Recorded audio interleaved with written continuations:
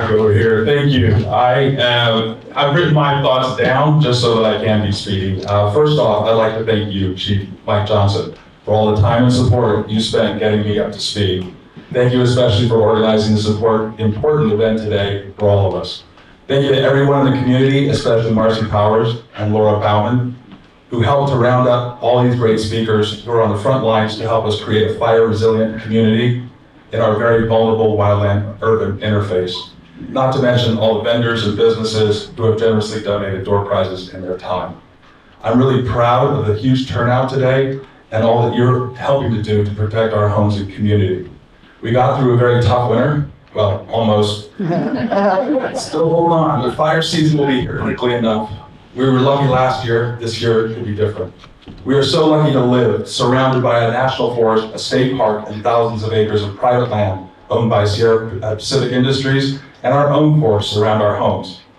But there's a good reason CalFire put all the communities in our district, from Murphy's to Arnold and up to Camp Connell, on this list of communities most vulnerable.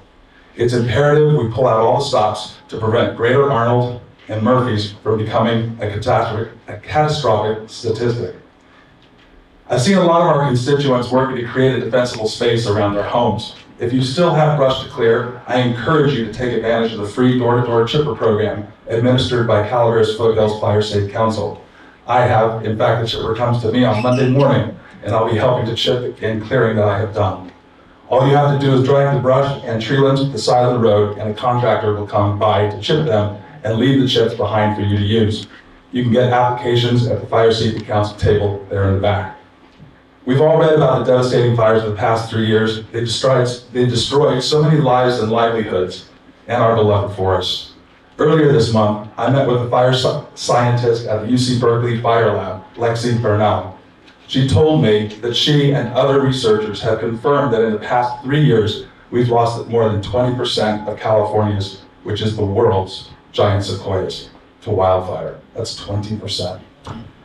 Big trees with more than 1,000 giant sequoias is the economic backbone to our county. I'm glad we have Heather Reith here, head of natural resources for the park, to tell us about the efforts to protect big trees from catastrophic fire.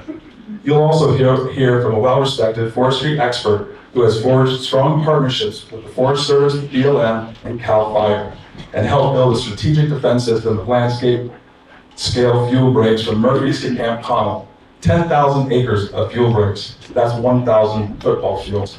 All done with grants written and executed by a small but mighty all-volunteer team, the CalAm Forestry team, led by Pat McGreevy. You're remarkable. I was just talking to Pat just a couple of minutes ago, and he reckons it's 9 grants and just over $6.5 million that he's raised just for our Upper Highway corridor.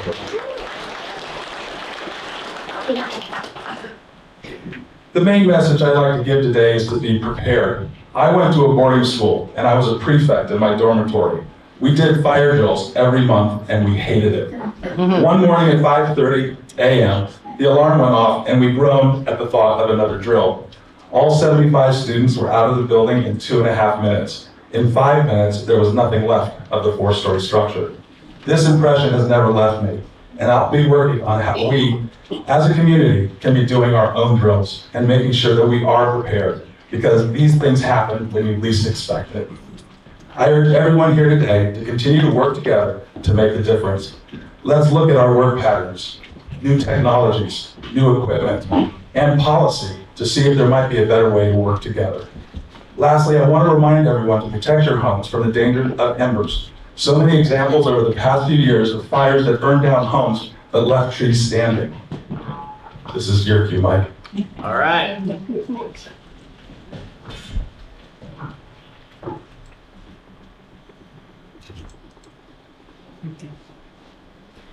So Marcy Powers pulled these slides together, and what this is to show you is how all the houses are gone, but the trees are still standing. And the reason for that, or our main reason for that, is embers.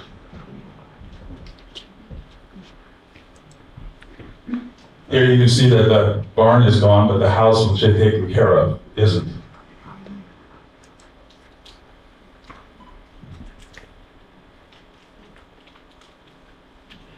So I learned this when I hired Wildfire Safety Solutions to do a report of my home. I hadn't even thought of this. Embers can travel up to 5 miles. Some say 1 or 2. Google says 5. Yeah. What's the truth, Mike? I'd say I wouldn't even put a limit on it. Don't put a limit on it, smart. And they build them in places you wouldn't think of. It's important to cover every possible entry into your homes with a 1/8 inch mesh. Again, I had no idea that embers, what it is the embers collect, and they find corners to collect, and it's when they collect that they can create the fire.